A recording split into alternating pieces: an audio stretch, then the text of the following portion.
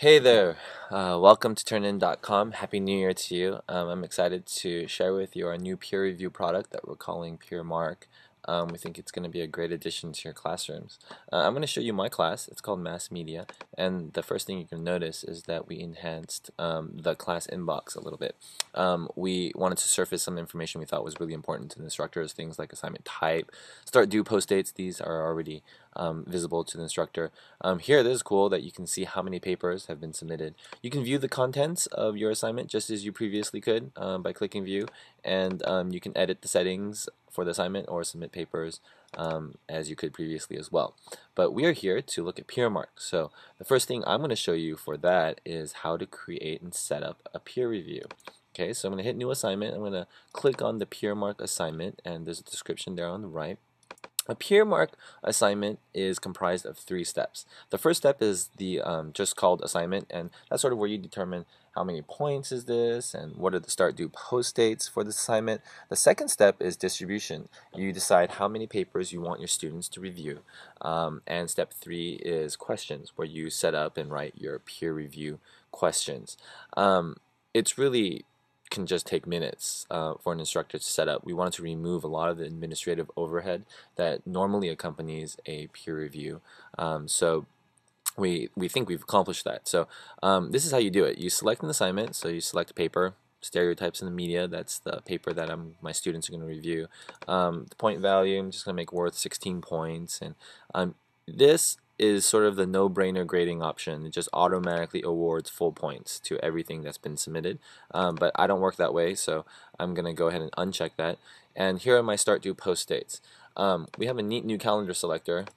It's a heck of a lot easier than what is currently out there, but if you'd like to just enter it in via keyboard, you're welcome to do that just like that.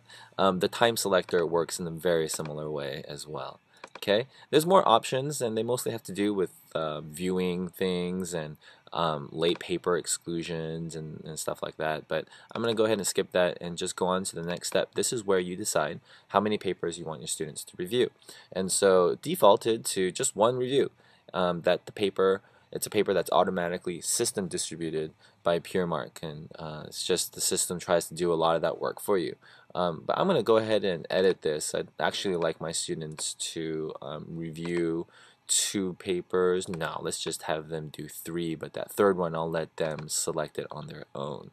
Alright, so let's save that off, and then I have 3 total reviews for every single one of the students in my class. If you want to learn more about how papers are distributed, you're welcome to do that. We have an article that discusses that. If you're the type of instructor that wants to kind of go in there and fine-tune how the distribution works, you're welcome to do that by hitting the show more distribution options, and here you can pair students together. It's very easy. You just pair them up and type in their name, and it's easy as that. We try to make it very easy. You can just browse for all the students in your class just as easily. You can just type it in and automatically it'll show up, and then you just save off that pair. I like it. That looks good to me. Let's exclude Sandra Smith from the review pool, and that's how you create your rules. You can go in and edit them. It's very simple. It's all in line. And then let's go to the next step. Alright, we've completed step 2. We're going to go to step 3 now. And step 3 is where you add your questions. And so the way that you add your questions is you just hit the add question button, and you get the option of a free response question, a scale question, or you can use previously made libraries. So let's do free response question. And good question might be how strong is the thesis? And you can set your minimum answer length of words. Once you're done with that, just hit add question, and boom, it's created, as you can see there.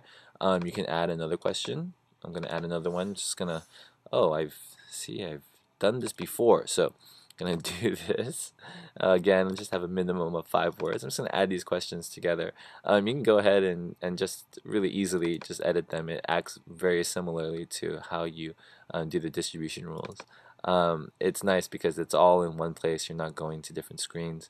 You can just drop in libraries And so here I have a library from my English 101 class, and I remember I had some good questions in there. So I'm going to click on that, and all of the questions from my English library, English 101 library, show up. And I can quickly view them and decide I want to add this one, I want to add this one, not that one, this one, and this one. And I'm finished adding all the questions from that library. And as you can see, they're all here. I can go ahead and edit them if I want, and it's all very easy. I can reorder the questions. I think maybe I want them to answer this one first, and when I'm done with that, just hit save order. It's all drag and drop. And basically I'm done with my questions. If I'd like, I can save it to a library for future use, and just call it PeerMark composition. Alright, and I'm gonna save this, and boom, it's saved. And I'm pretty much done with step 3. I can even add instructions here. I forgot to talk about that. These are the instructions that your student will see. They'll see in their peer review. Alright, and this is optional, of course. Alright, so you save and finish it, and you're done.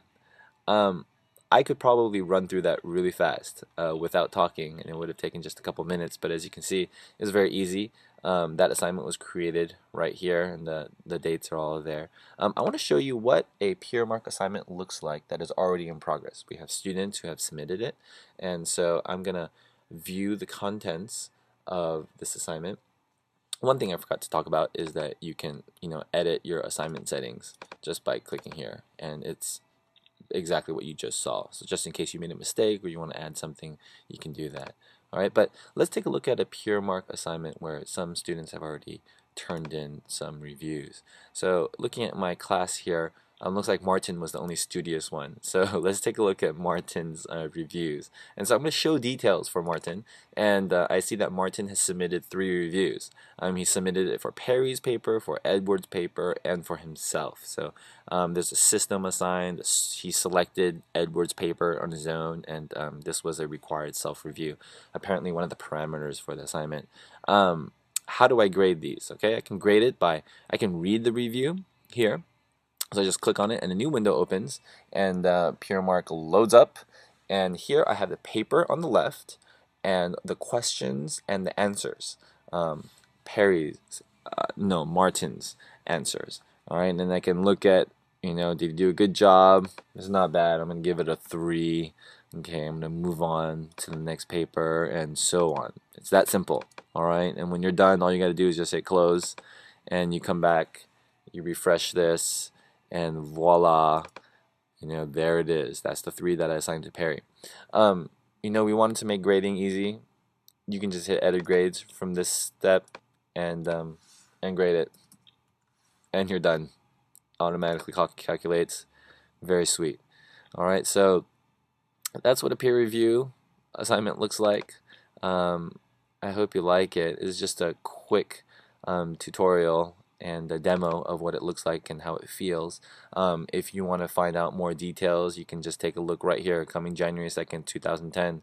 Go to those new features and you can read up on it. We hope that you've enjoyed this, and we're really looking forward to seeing a lot of you guys use PeerMark and using it to help your students write better. Thanks a lot. Bye.